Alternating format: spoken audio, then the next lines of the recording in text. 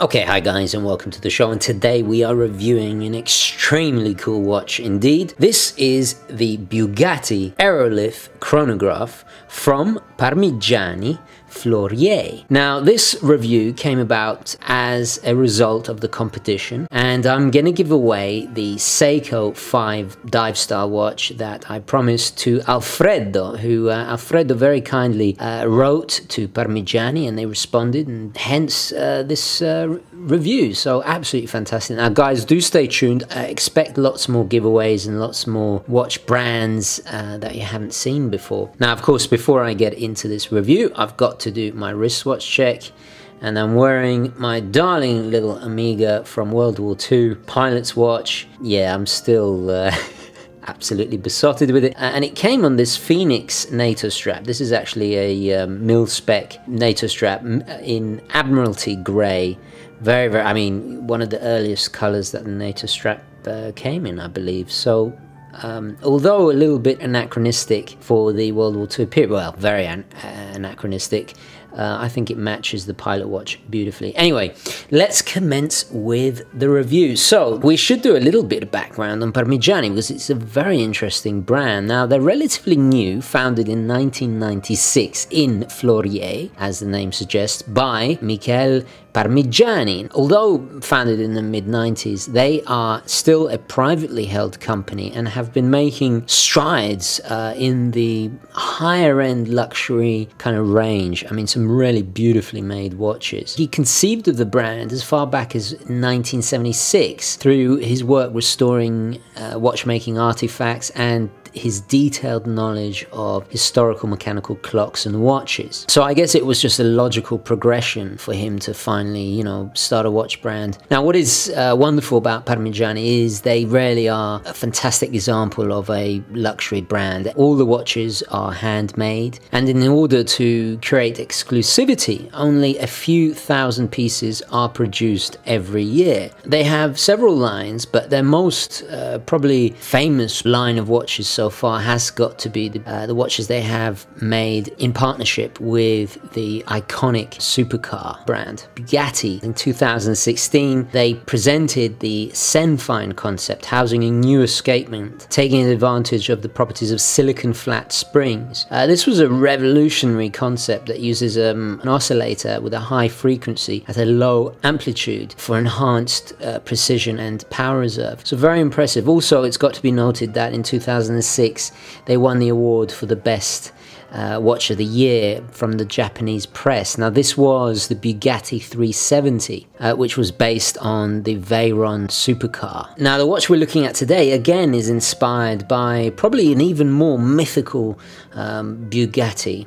Now Bugatti is, or was, a French car manufacturer of high performance automobiles, founded all the way back in 1909 by Italian-born Ettore Bugatti, and they were known specifically for the stylish designs of their masterpieces. The brand is now part of the Volkswagen Group since, I believe, from about 1998. But way back in 1935, Bugatti released the Aerolithe. Now the Aerolithe is a historical icon for the brand and perhaps the world's most mysterious car. And despite being breathtakingly beautiful, I mean really embodying the style of the age, it was probably a little bit too progressive for its time. It was crafted from highly flammable magnesium alloy, so the chassis had to be riveted on the outside of the car. It also had a new double overhead cam engine. It was the most advanced car in the world at that time, but the public wasn't really ready for it and has now become legendary as it's extremely rare. Parmigiani took a lot of inspiration from this car, and I think they did an absolutely sterling job, as we'll see in a moment. So first of all, we should really get the basic specifications out the way. So diameter, we're looking at 41, almost 41 millimeters. The height is 12.5. Lug to lug, we're looking at 47. And lug width, we're looking at quite a wide 23. This watch is made entirely from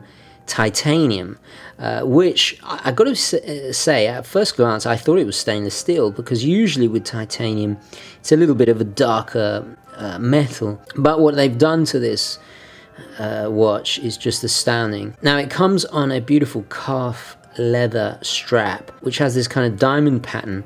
Now, apparently the inspiration was from the interior of the Bugatti. We get certain sections on the case in a reverse kind of inverted hobnail effect. We have these absolutely striking teardrop shaped lugs, which are taken straight from the curves of the Aerolithe.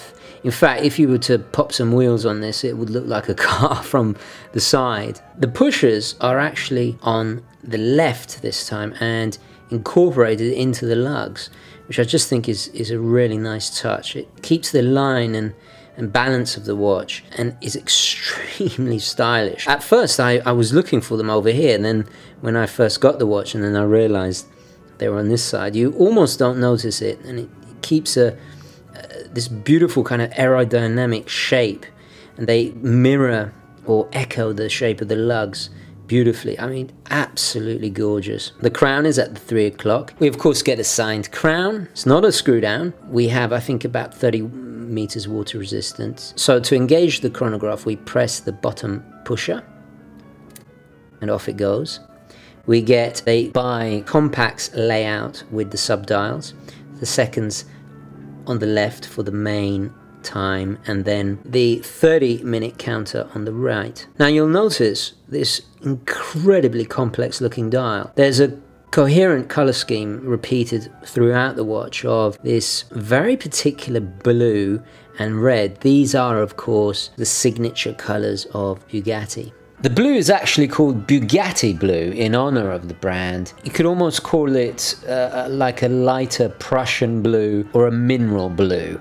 It's very fun and playful. We get an applied little Bugatti logo and then the date at the 6 o'clock. The dial really is a capolavoro. It's staggeringly beautiful. There's a lot going on here. And in fact, the dial is all laser etched, as is the case. The case uses the latest laser technology to apply the finishing beyond the capability of conventional machining. Just a wonderful mixture of different polishing. I've never seen titanium to this degree. It really is luxurious and extremely high quality. We have a contrasting brushed and then high polished that accentuate these beautiful shapes. The edges are just so crisp. Then quite a typical high polished bezel. It has an extremely subtle domed sapphire glass, which does have anti-reflective coating. So this is no ordinary chronograph. This is actually a flyback chronograph, and what that essentially means is that you can use the reset function without the need to first stop the chronograph. So it sounds relatively simple, but mechanically it's obviously a lot more challenging. So if we start the chronograph, the bottom pusher is for stop start, the top one is for reset. We can just reset without having to stop, which is just wonderful. The magic truly is in that dial. So we have delta shaped hands, which are almost like lance hands, but they are semi-skeletonized towards the center, this allowing you to read the subdials as they pass them. A subtle touch, but really nicely done. The applied markers have luminescence. They are arrowhead shaped. We also have a double tachymeter on the inside, which has kilometers an hour indications in red, and the miles per hour are in blue, again in the signature Bugatti red and blue colors. And you can tell the different textures have been wonderfully crafted. We have these concentric circles on the subdials, this diamond effect on the main dial. Then to contrast the different scales on the outside of the dial, one is slightly kind of matte, and then the next is with the concentric circles again. The scales are incredibly delicate but very beautifully printed. The color scheme again is on the main second hand of the chronograph, with the counterbalance in blue. The tip is red entirely from the center to almost the edge of the dial. And then we have another skeletonized hand that passes the inner scales of that subdial, allowing you to read kilometers and miles per hour, specifically obviously for racing. The date wheel is in a very subdued silver, again kind of echoing the texture of the titanium. And then the subdial of the main time towards the left is a double hand, very simple, but again to differentiate it from the chronograph hands of the subdial and main seconds. The dial is this wonderful matte black, but because of that three-dimensional texture to the diamond pattern, it plays with the light wonderfully, and at different angles it kind of glistens and then becomes quite matte. It almost looks like leather, you know, and I think the fact that they repeated it on the strap is just a really nice touch. The buckle, again, we have the same pattern with the Parmigiani logo on it. The screws for the folding buckle are actually buttons that allow you to open it, and on the inside of the folding clasp, or buckle I should say, you can see the unpolished texture of titanium. So it just goes to illustrate how much polishing and work has really gone into this case. The strap is, as you would imagine, extremely luxurious, very thick and substantial. I like that they've kept the stitching on the outside black, not to draw too much attention away from all the action that is going on the dial. Now on the back of the watch we have display back. The case back is screwed in. You can see the little screws there. I almost want to say to mimic the rivets of the Aerolithe car, but not quite, but you do get that mechanical kind of look to it. Now what is fantastic is the movement inside. It is totally proprietary in-house movement made by Parmigiani. So this is the caliber PF335, and as you can see by that stunning rotor there, with a skeletonized rotor signed with the logo, remarkably thin. It is of course automatic. It operates at 28,800 vibrations an hour. It has a 50-hour power reserve and has a staggering 68 joules. It's comprised of 311 components. The accuracy is within COSC, a wonderful amount of decoration. We get Côte de Genève finishing on the top, and then right behind in the balance wheel you can see the pelage work, blued screws, so no expense has been spared when it comes to the movement. And there's even a little window cut into the back of the movement there, so you could just see some of that wonderful chronograph gears there. Now if we pull out the crown, as you can see by the seconds, it is of course hackable, and if we pop it all the way back in, off it goes. We have manual wind. I wouldn't expect anything else. Also, if we pull it out to the first position, you can see by the date at the 6 o'clock, it has quick set. Now, as you guys know, the Bugatti was a car from the 1930s in the height of the Art Deco period. If you know anything about Art Deco, most Art Deco design, especially when it comes to cars and architecture, there's always a strong line of symmetry. So I think the balance is crucial. Style, especially from that period, was always integral. And as a luxury timepiece, it exudes style without a doubt. It really has a class of its own. So let's pop this bad boy on the wrist and see how it wears. As you guys know, I have a very small wrist, but even for my wrist, because of those teardrop lugs, it just hugs the wrist beautifully. The weight is about 84 grams, which is extremely light, especially for something as complex as a chronograph, but again, it is titanium. My only issue is that it is a little bit difficult to read. The scales are so small, you really have to kind of look at it for a little while. It's quite busy, but it's it's such a charmer, I'm willing to forgive it. So anyway, so there you go. So let's summarize the watch. So for me, the strength of this watch has got to be its uniqueness. It's so distinctive. It's unlike anything I've experienced before. I feel it's quite special being in titanium, and definitely makes sense. Although at first I was a little shocked. You always are a little shocked with titanium watches because they just are so light. Unfortunately, we do equate a light watch with cheapness, but this is not cheap at all. This feels like a real high-end luxury watch. The attention to detail, the craftsmanship, everything from the in-house movement to the polishing, it's all first class. I mean, this watch is a true luxury watch. I also love the fact it's different. I love the fact that it's got a personality and it's inspired by something just so beautiful. The watch does the original car justice. It's a classic in the making. I feel that it's a timeless design.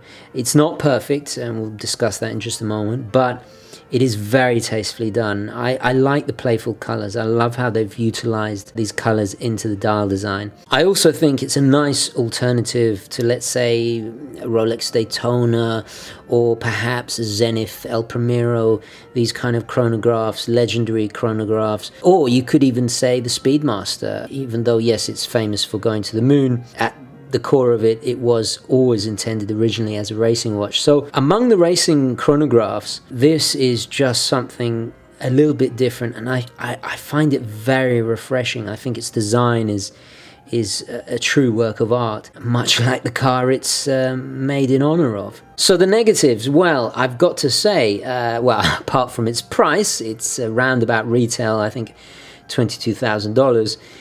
It certainly is worth it. You can't really fathom it until you experience it. I think actually the main negative are the slightly wide lug width here.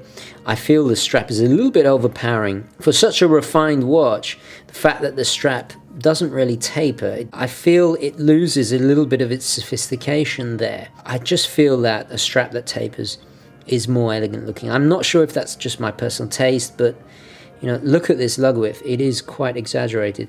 Although it does assist it being, you know, different, something a little bit out of the norm. The other big negative has got to be said. If you're zooming about in a sports car and you're timing something realistically, the markings are so petite.